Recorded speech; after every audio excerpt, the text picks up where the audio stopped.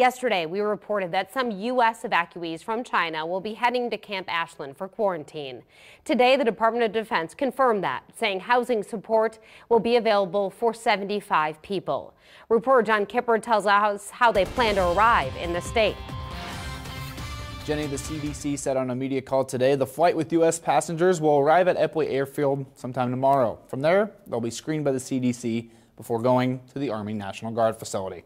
I think it's premature to comment on whether it's slowed down, but we do believe that we have a window of opportunity now to prepare the United States. The Centers for Disease Control say they are preparing for a pandemic and hoping it isn't one. They said today that the number of confirmed cases of the coronavirus remains at 11, with all infected patients doing well.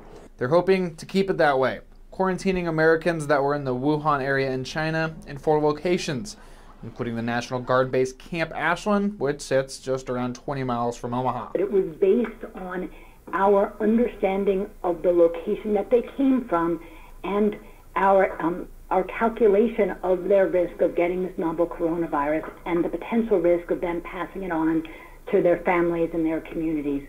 A Nebraska Medicine spokesperson says the passengers are expected to land in a remote and isolated parking area.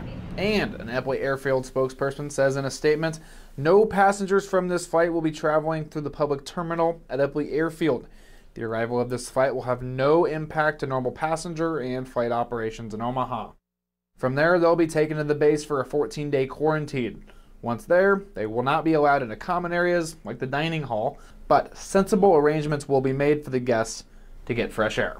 They have housing units, and I think that they are going about daily lives there the best that they can. I understand from the folks on the ground that, in general, they are grateful to be home and have been very cooperative, but we know it's not an easy thing we're asking them to do. Now, the Iowa Department of Health announced today that they're testing 2 individuals and have isolated them from the public.